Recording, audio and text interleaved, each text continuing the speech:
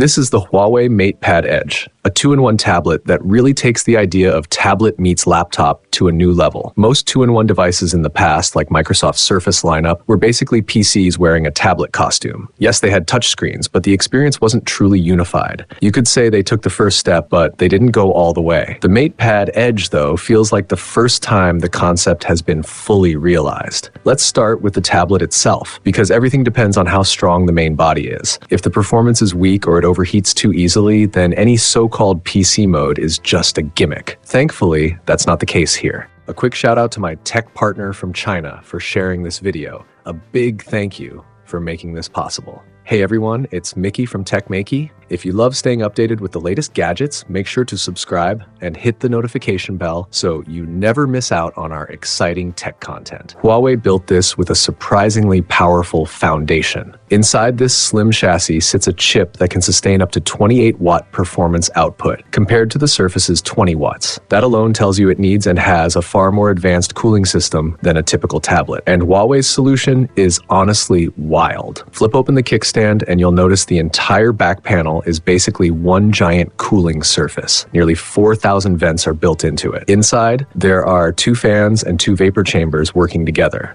Some models even add micro-pump liquid cooling film to help keep the display area cool. Huawei clearly knows how we use devices like this. When you're holding it as a tablet, you're probably just browsing, watching videos, or doing lighter tasks, so the vapor chamber system is enough. But the moment you prop it up with the kickstand, the fans kick in because you're likely about to push it harder, and that's where it unleashes its full 28-watt capability. It's a smart, seamless design. With that kind of performance, the MatePad Edge can handle CapCut video editing, big WPS document projects, CAD drawings, and more without breaking a sweat. And CapCut runs beautifully here, not the stripped-down mobile version, but the complete PC version with the same workflow and tools you'd get on a desktop. Playing back 4K movies is also super smooth. Speaking of movies, the screen and audio setup on this device are honestly some of its biggest highlights. The 14.2-inch OLED display is probably the most premium part of the entire package. With its ultra-slim bezels and a 94% screen-to-body ratio, it almost feels borderless. And the 3.1K resolution delivers rich, accurate colors that look fantastic. But the screen has a unique trick. Using a special nano-etched layer, Huawei diffuses harsh glare into a soft, gentle reflection. So even under a bright lamp or next to a window, you won't get those blinding hotspots that make your eyes uncomfortable. Instead of cranking up brightness to fight glare, they solved it physically,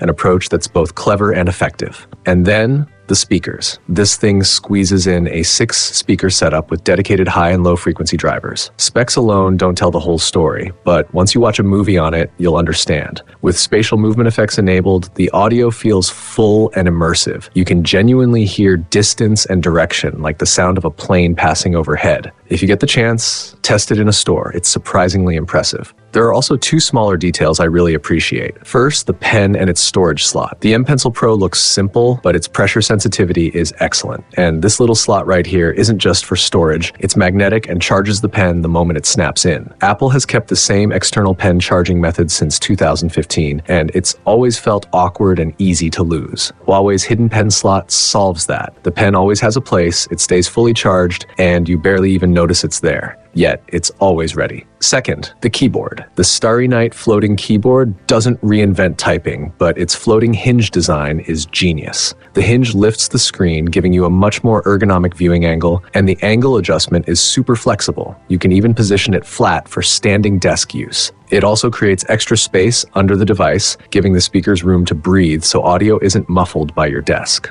With one tap, the magnetic connector locks in place, the screen glides smoothly, and you instantly switch to PC mode. The whole setup feels sturdy and premium, not wobbly or cheap. It genuinely transforms the MatePad Edge from a tablet into something that feels like an entirely different machine. So, from the display, to the sound system, to the pen and keyboard, every aspect of the Huawei MatePad Edge shows thoughtful design. It's not just a pile of hardware thrown together. It's a well-integrated, polished experience from top to bottom. Now we've arrived at the MatePad Edge's biggest challenge, the point where every two-in-one device has to prove itself. It's packed with powerful hardware, but what kind of software experience does it actually meet? Let's start with the good news, because there are definitely some pleasant surprises here. For instance, attach the keyboard, switch into PC mode, and launch WPS. What you get feels genuinely like a desktop-class version, not some watered-down mobile adaptation. You can open huge PowerPoint decks with tons of images and text, work through heavy spreadsheets, and everything stays silky smooth, exactly the way it should on a real computer. Then detach the keyboard and grab the M Pencil Pro. Use it in the Born to Draw app, and the responsiveness is almost paper-like. The latency is so low that sketching and writing feel incredibly natural. The app itself is packed with brushes, textures, and tools, giving you a full, satisfying drawing experience. But we also need to talk about the other side of the story, because once you step outside the bubble of these well-optimized apps and try to integrate your own workflow, reality hits. If you need full desktop Photoshop for complex edits, or a professional programming IDE, or some specialized software your company relies on, you'll quickly discover that HarmonyOS's PC ecosystem still doesn't have true equivalence yet. Huawei never hides this fact, and there are Windows virtual machines in the App Store, but the overall experience is far from ideal. Even within some third-party apps, you may run into small quirks. A number of users have mentioned that the PC version of WPS can feel sluggish when scrolling through certain documents. It's not that the hardware is lacking, far from it. It's simply that the system and software optimization haven't quite reached the same level yet. So the MatePad Edge ends up in this interesting, somewhat contradictory position. In many key areas, it performs wonderfully, but when you zoom out and look at the wider range of professional software, there are still noticeable gaps that it just can't fill at the moment.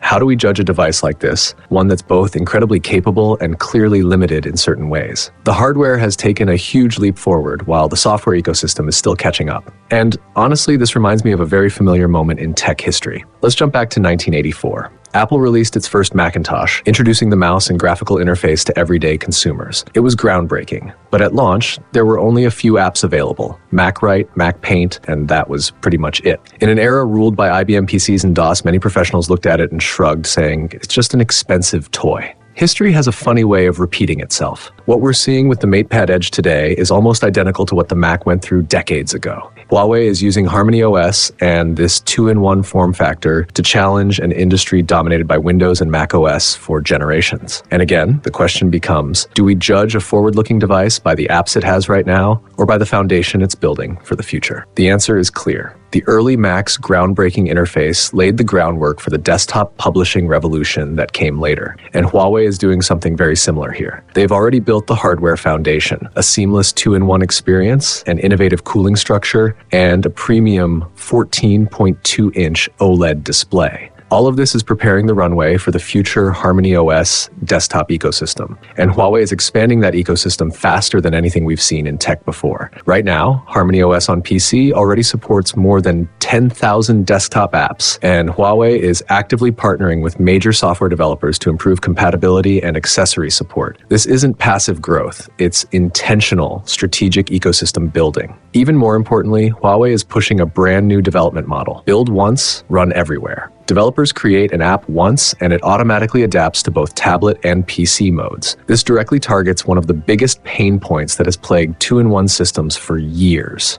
Contrast that with Apple's approach. The iPad Pro has the power of a laptop, but iPadOS is boxed in by invisible limitations. Apple keeps iOS and macOS strictly separate, whether for product strategy or ecosystem control, and that division has held the iPad Pro back from ever becoming a true laptop replacement. And that's why the MatePad Edge matters.